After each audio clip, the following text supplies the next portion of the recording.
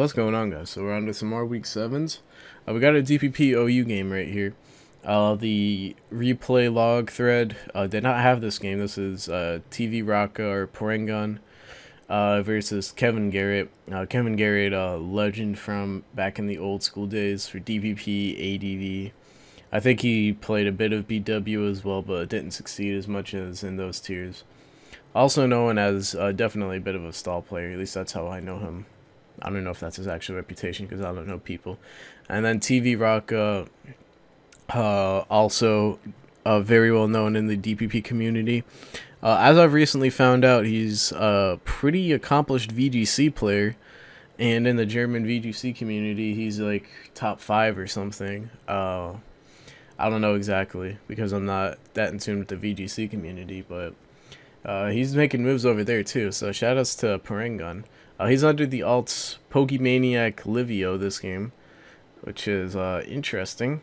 I guess that's why they probably don't have it on the replay thread yet, but I found it. And based on when the game went down and what the chat is saying, I'm going to assume that it's the game. If it's not the game, then I'm just fucking retarded, but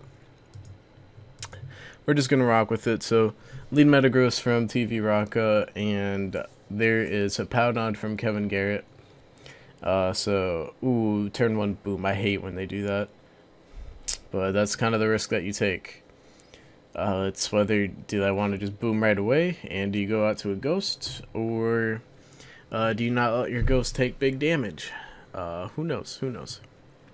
But yeah, no rocks for Kevin Garrett.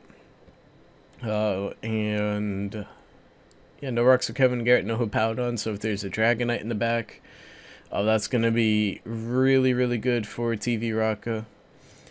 So good play right there, predicting the 50-50. So there's Rotom. So there was a ghost on there, but typically they don't go out to the ghost right away. And then also typically they don't boom right away. So good on that was very good on TV Rocket to pull the boom trigger turn 1. So there's Will-O-Wisp. Lumberry, pretty typical.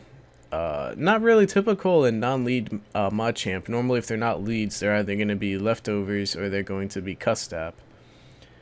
So the fact that we saw Lum there is a little unusual, but it's not that unusual.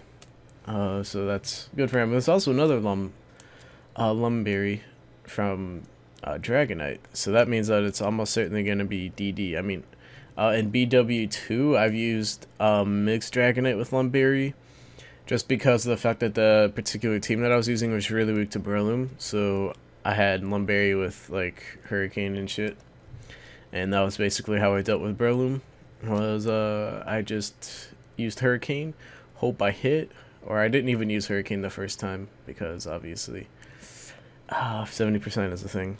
But yeah, I just I moved Break the Sash and then E-Speed with Lumberry, so I don't get my shit put to sleep. But yeah, there's a DD, Outrage on Skarm, Whirlwind. There's Jirachi. Jirachi's gonna U-turn. Skarm is Spadef, so even if the Jirachi has like T-Bolt or something, Skarm's not really gonna care too much about it and just lays down a Spike. But Starmie's going to be revealed. Fortunately, Milotic is in here, and Starmie is Milotic is a very good answer to Starmie. Milotic has seen a bit of popularity rise recently for some reason, but it's always been a really underrated bulky water. I think its biggest problem is that it's just not, like, I don't know, it kind of has, like, 4 move slot syndrome. It's kind of. Like, I don't know, it's kind of hard to describe why it's like not used more often. I don't know, but it's still UU. So anyways, Thunderbolt comes out. There's a pair that's actually going to be good for it. So Marvel Scale activates and a crit HP electric. I didn't even know, like, that Starmie must have no bulk. So yeah, Machamp comes in. There's Payback. I feel kind of bad because that thought's incomplete on Milotic, but whatever. So now Skarmory is going to come, and I always get those two mixed up. Also notice that because Starmie died right there, now Spikes are going to be down for the rest of the game. So that could potentially be unfortunate. That's at least going to be unfortunate for the Scarfrachi. So there's Tar, no lefties. Of course, Tar can run a gazillion sets. So, and there's the rocks on there. So the Metagross was not the rocker; it was Tar. So maybe that was TV Rocka's plan, knowing that Kevin Garrett is typically known for bulkier teams. So he's just going to try and explode early and then put the rocks on the Tar later. So because rocks Tar with no lefties, it's probably like Lumberry or something. I mean, it could be E-Belt and be a specially based rocker. It could also be like Shukaberry, Choppleberry, Shed Shell. It could be a number of things, but Lumberry is just the most typical, at least in modern DPP meta, from my experience. I'm not enough of an expert. And there's a Fire Blast, so it might be a older lefties, or not lefties, E-Belt set. So there's Melodic, it's gonna dodge. I don't really think that mattered too much. Maybe it did, because I'd imagine that Dark Pulse does like 30-ish. Nah. Dark Pulse probably only does like 25 or something. So I don't think that mattered too much. I mean, it obviously matters a little, especially because now Melodic can recover. And then it has to play these dynamic punch games. Of course, Marvel scales here, but Melodic's going to hit itself a Confusion, so that's unfortunate because Surf probably would have taken out Machamp there, at least Surf with Sandstorm. And Dynamic Punch is just going to take it out. So that Melodic has like no bulk. Melodic, I don't know what they normally run, if they run Fizdef or Spidef. But that Machamp Dynamic Punch did a ton. Especially with Marvel scale up, that did, and I didn't expect it to do that much, but Machamp is looking like a problem for Kevin Garrett's team. It looks like his way of dealing it is to sort of win prediction games to stall it out of Dynamic Punch with Rotom. That's sort of the main way that they deal with it, but because TV Rocka boomed Hippo, there's one of his main Dynamic Punch switch-ins, or payback tanks. I can't speak right now. But yeah, this Machamp is kind of a problem, because now you lose Skarmory, and it's 4-2. You're at crunch range, so here's T-Tar. I feel like this is probably Scarf Tar, but I guess we'll see. We just saw a crunch. I guess we'll see, but the probability of a second bulky water is uncommon, and yep, there's Infernape, so I will see what the Infernape set is.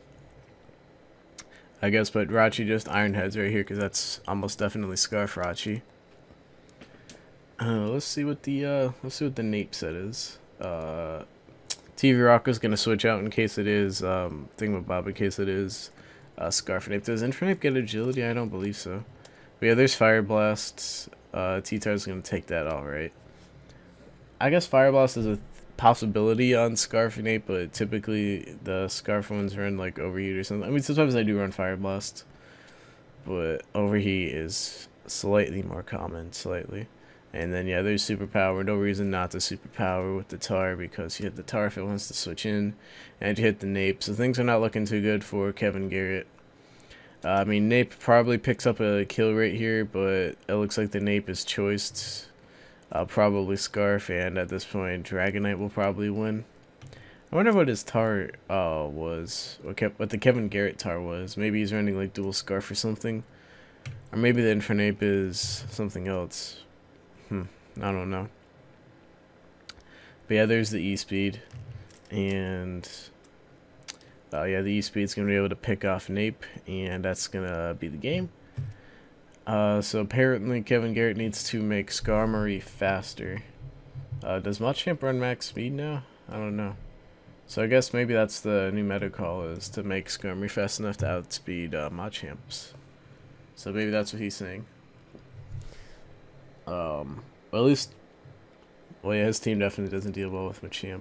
I wonder what his Melodic spread was too, because I can't imagine, like, even if it's max Spidef, like, Melodic has pretty reasonable defense. And it's like, you have Marvel scale up, so, and we know the Machamp wasn't banded or anything weird, it was Lum, so that's a little, that Melodic spread is a little funky to me, but he also got a little unlucky with hitting himself in confusion a bunch. But Machamp was definitely a problem for Kevin Garrett's team. But even outside of Machamp, like I think TV Rocka just brought a bunch of stuff that was like he was well prepared for what Kevin Garrett's typical team structure is, and then he played accordingly to the fact that Kevin Garrett typically plays a little bit safer, airs out to the side of caution, like the turn one, just clicking boom right away without scouting for a ghost. It's because Kevin Garrett probably isn't going to switch to the ghost right away. He's probably going to get rocks up or EQ or something. Also, that was very good from TV Rock's end. So pretty solid game otherwise. I hope you all enjoy, and I'll see you at the next game.